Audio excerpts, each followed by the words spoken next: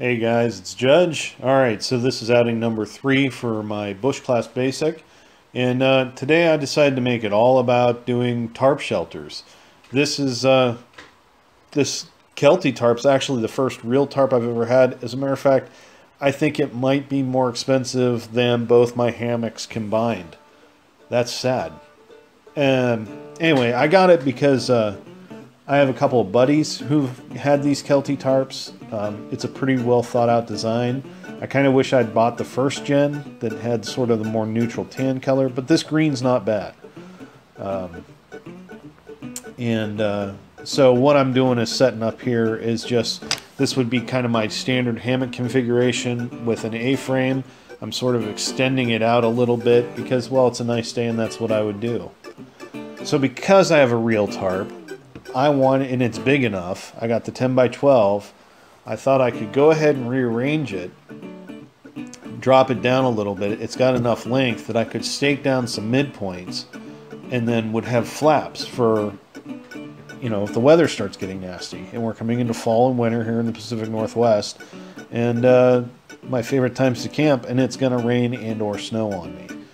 So I've never done this configuration before. I knew what I was looking for, and the biggest thing was dealing with, you know, how to work with what came. Basically, everything I'm using except for the ridgeline came with this tarp, and just figuring out how to tie everything down.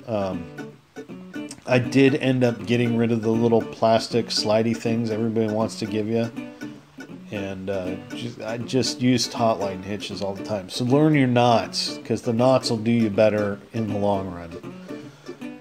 So let's see here, getting some stakes so I can pin the edges back, and then I got some more video coming right now that'll show you a bit of the interior. And I really dig this.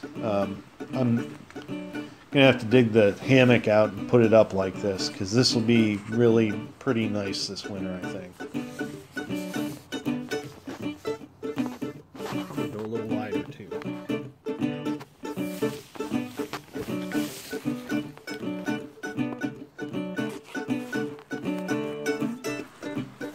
So that's pretty much it. Once I get the hammock and live in it, it'll be just a matter of making adjustments from there, but now I got the basics.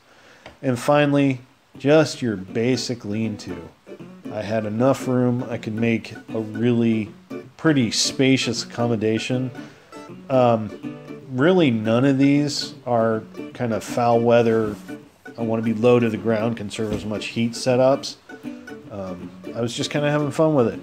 So like I said, I've always been Mr. $8 blue tarp guy, and I was pretty excited to start seeing what a nice, you know, purpose-made tarp can do. So yeah, that's how we spent the rest of the afternoon, drinking cedar tea and hanging out. So once again, thanks for watching. See you around.